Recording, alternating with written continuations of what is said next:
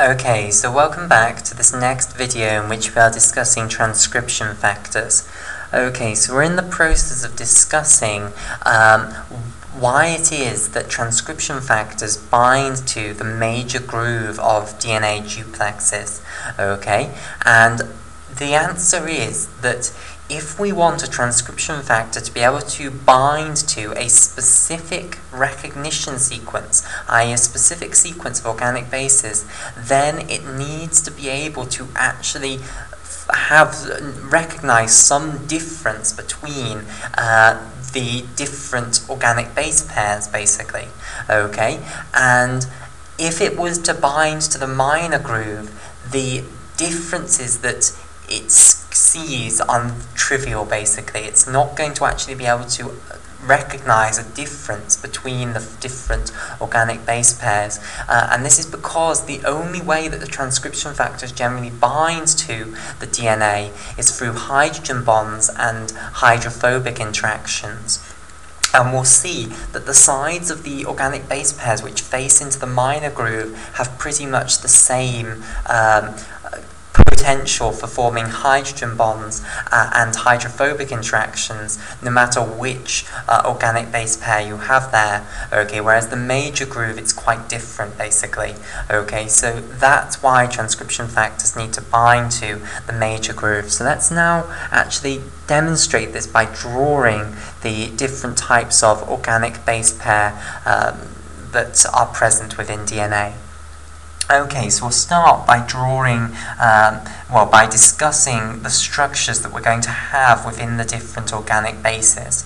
Okay, so we'll start by discussing what a pyrimidine ring is.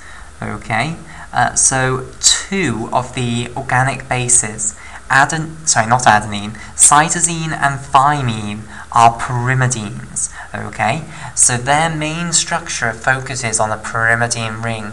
So, in order to discuss what a pyrimidine ring is, we need to firstly discuss what a benzene ring is. So I'm now going to draw you a skeletal formula of a benzene ring. So remember, in skeletal formulae, we don't show carbon atoms, they are implicitly shown by corners. Okay, and we don't show hydrogen atoms coming off carbon atoms. When you have a missing bond coming off a carbon atom, it's implicitly understood that that is to a hydrogen atom. Okay, so in benzene then we have 6 carbons, like so, in a ring, where we have alternating double and single bonds between these carbon atoms, and then off every single one of these 6 carbon atoms, you then have a hydrogen atom. Okay, so this is the structure of a benzene ring.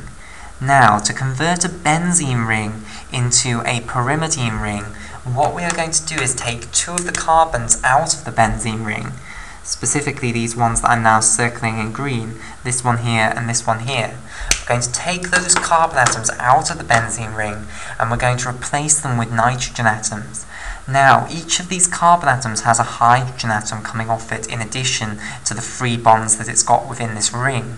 Okay, now when we replace them with nitrogens, nitrogen doesn't need 4 bonds, it only needs 3 bonds, so it's not going to have those hydrogens coming off that the carbon atoms would have had in the benzene ring structure. Okay, so this then now is the structure of a pyrimidine ring. We've got alternating double and single bonds still, but now we've got 4 carbon atoms, each with a hydrogen off them in addition to being in the ring, and then 2 nitrogen atoms. Okay, so this here, this is the structure of a pyrimidine ring. Okay, now 2 of our organic bases are going to be pyrimidines. They're going to have their structure completely based on this pyrimidine ring. Okay, right. So we'll start now by drawing out those the structures of those 2 pyrimidines. So the 2 pyrimidines are thymine and cytosine. Okay, so let's now draw out the structure of thymine and cytosine. So we'll start off with thymine. So we'll start off then by drawing the pyrimidine ring structure. Okay, but in the thymine molecule, you're not actually going to have the full pyrimidine ring because some of these double bonds are going to be broken, basically. Okay, so I'll show you this. So if we're drawing thymine now, which, by the way, I've abbreviated to T there, but this is short for thymine, okay, here is the structure of thymine. So I'll try and keep it as analogous to this pyrimidine ring as possible. Okay, so here is our thymine ring. Okay, right. Now, off one of these nitrogens, you're now going to have hydrogen. Okay, so we'll have this nitrogen here having a hydrogen coming off it. Okay, and that double bond that would have been here has gone now, and the reason is that this carbon is now going to have a double bond to an oxygen atom here instead. So we have broken the second of the two bonds within this double bond between this carbon and this nitrogen atom. Okay, and that means that we've had to put a hydrogen onto this nitrogen, and we've also taken the hydrogen off the carbon that was here and put a double bond to an oxygen atom there instead.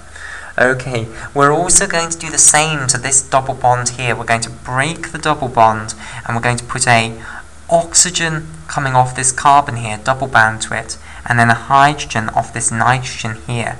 Okay, so that double bond's gone as well. The only double bond then that survives is this double bond down here. So this one survives, and then finally, to finish the structure off, you're going to replace the hydrogen that came off this carbon by a methyl group here. Okay, so that then is the structure of thymine. Now let's discuss the structure of cytosine. Cytosine is slightly simpler than thymine. Okay, it's still based on the pyrimidine ring structure. Okay, so once again, I'll draw out the six-membered ring, keeping the different atoms in the same relative positions as they were in the pyrimidine ring up there. Okay, so here is our six-membered ring with 4 carbon atoms and 2 nitrogen atoms. Okay, we then have a hydrogen coming off this nitrogen, because again we've done this trick of breaking the second of those 2 bonds within that double bond here, and then putting an oxygen double bound to this carbon, taking the hydrogen off that carbon and putting a hydrogen onto this nitrogen. Okay, so that's that double bond gone. Okay, the difference between cytosine and thymine, which is what makes cytosine slightly nicer to remember, is that this double bond here is still present in cytosine. Okay, and then this double bond is also going to be present. Then, in cytosine, what you have is an amino group coming off this carbon up here. Okay, right, so this is the structure then of cytosine, and this is the structure of thymine. And these 2 organic bases are collectively known as the pyrimidine organic bases. Okay, so we'll come back to those in a moment. Now we want to discuss the other organic bases, which are the purines. Now these are going to contain a larger structure, which is known as a purine ring. But in fact, a purine ring is a little bit of a misnomer, because it actually contains multiple rings. It contains 2 rings, and one of the rings is our old friend, the pyrimidine ring. So let's now draw this. So, we'll start off with a pyrimidine ring, for it's still going to be present in the purine ring. Okay, so here is this 6-membered pyrimidine ring here. Okay, with alternating double and single bonds. Now, the difference between the purine ring and the pyrimidine ring is that you're now going to add on a second ring here, which is going to be called an imidazole ring. Okay, so we have 2 nitrogen atoms coming off these 2 carbon atoms here. We then have a double bond between this nitrogen atom and a carbon atom up here, and then a single bond between this nitrogen atom and this carbon atom.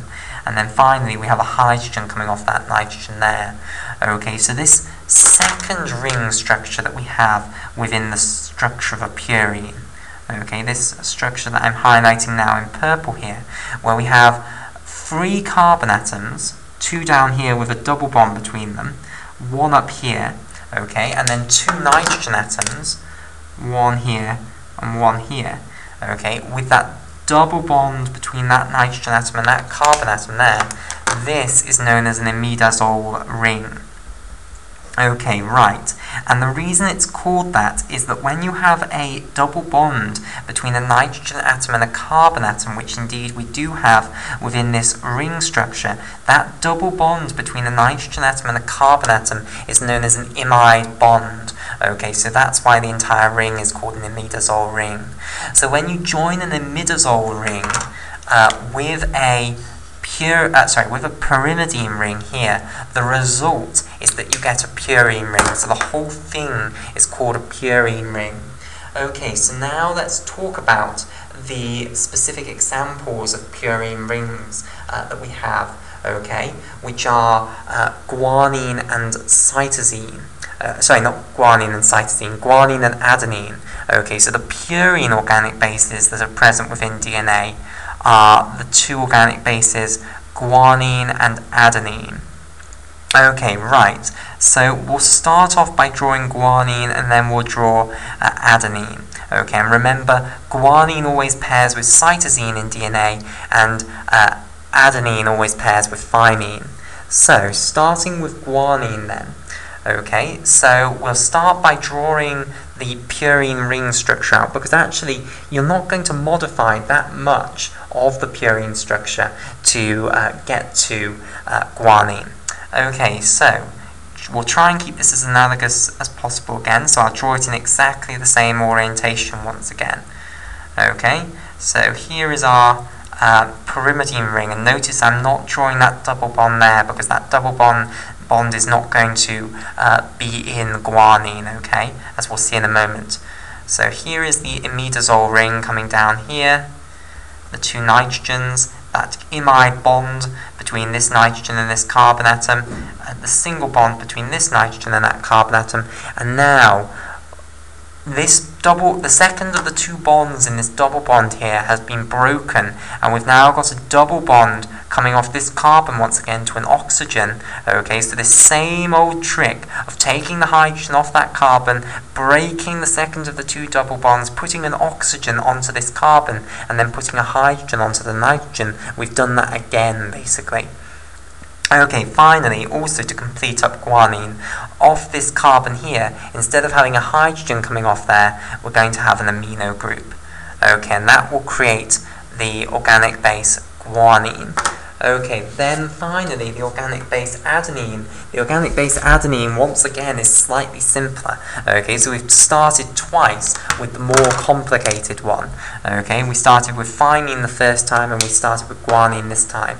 So now we'll do adenine. So adenine again is a purine organic base. So I'll start by drawing the basic structure. Now, in fact, adenine is going to have the purine structure completely intact, okay? So all of the double bonds are going to be there still.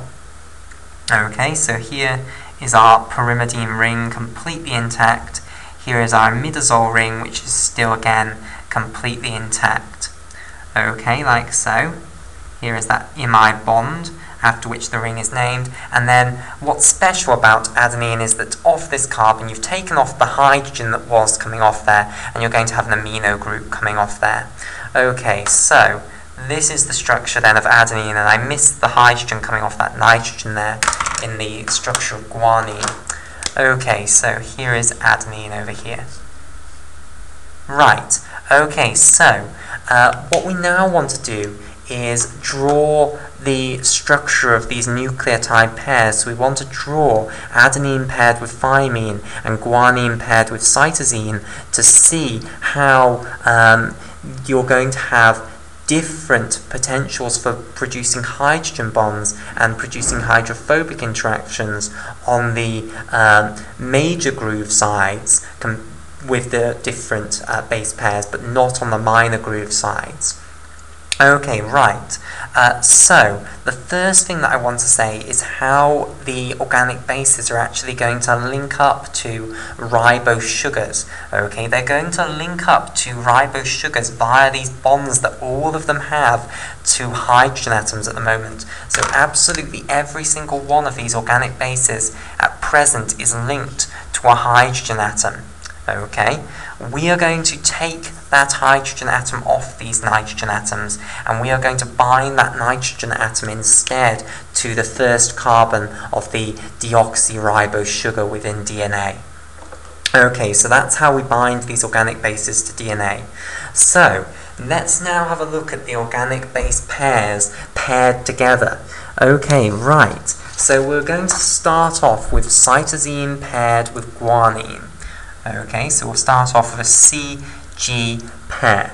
So we'll start off then with drawing cytosine on this side and then guanine on the other side, but you could draw them the other way around. It will effectively be the same structure, just rotated. You know, pick the structure out, drop it back down, flip it over, drop it back down. That's the other way around, a guanine paired to a cytosine. Okay, so we'll draw it the way around, cytosine paired with guanine. Okay, so we'll start off by drawing our pyrimidine organic base, cytosine. Now, unfortunately, it's going to change in orientation compared to how I drew it over the previous page. So that's not ideal, but I can't really help that. Okay, so we're going to flip the pyrimidine ring round a bit. Okay, so here is our pyrimidine ring. Okay, here is the second of the two nitrogens. Then we've got 4 carbons here. So hopefully you can appreciate that that's the pyrimidine ring. 1, 2, 3, 4 carbons with 2 nitrogen atoms. Okay, then up here we have that carbon double bound to the oxygen atom. Okay, and unfortunately we don't have them on the same page, which is kind of annoying. That's the carbon double bound to the oxygen atom here. Okay, so we've flipped it around. This nitrogen is the one that's going to be binding to the ribose sugar. Okay, so I'll just draw this as a square here. In fact, probably I should draw it as a pentagon at least. Okay, so here is our deoxyribose sugar over here. Okay, then we are going to have some double bonds in this structure. We're going to have a double bond here and a double bond here as well. Okay, then this carbon up here is going to have an amino group coming off, and I'll draw this like so. So here's the amino group of the cytosine organic base. So that now finishes that structure. Okay, now I'm just going to highlight different bits up so that we can analyze, so that we can compare it to our previous structure, so that I can convince you that this is the same structure. So here are the 2 nitrogens in pink. There's the carbon with the double bond to the oxygen in blue, and then the carbon with the amino group is in turquoise. Okay, let's go over the page. Here we have the 2 nitrogens in pink. Okay, here we have the carbon atom double bound to the oxygen in blue, and here is the carbon double bound to the amino group in turquoise. Okay, so I hope I've convinced you that that is the same structure now. Okay, so it's going to now be bound to a guanine organic base. Okay, now again, the orientation of guanine is now going to completely change as well.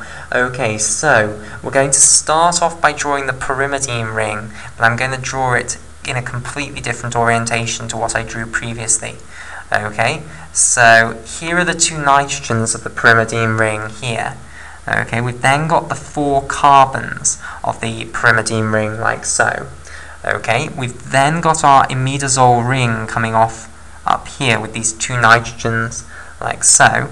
Then the double bonds to the carbon atom, so there's the imide bond, and then here's the single bond to this nitrogen atom. And then this will be bound to another ribose sugar here, okay, that will be oriented in the anti-parallel direction, and I am just going to show this as a square.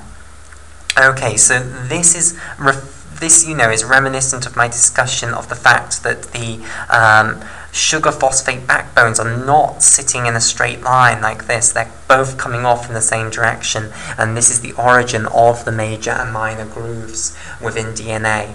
Okay, right.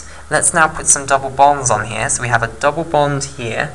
We also have a double bond here, but we will not have a double bond here, and that's because we have broken that double bond there to create a double bond to an oxygen atom, okay, and then we've got an amino group coming off down here. Okay, so this one is slightly simpler to understand how we've got that from the previous picture, because actually all we've done is rotate it round. If I rotated it back round to there, that's the same picture that I drew previously. Okay, where is it? Here. Okay, so hopefully that one's easier to understand how I've gone from that to that.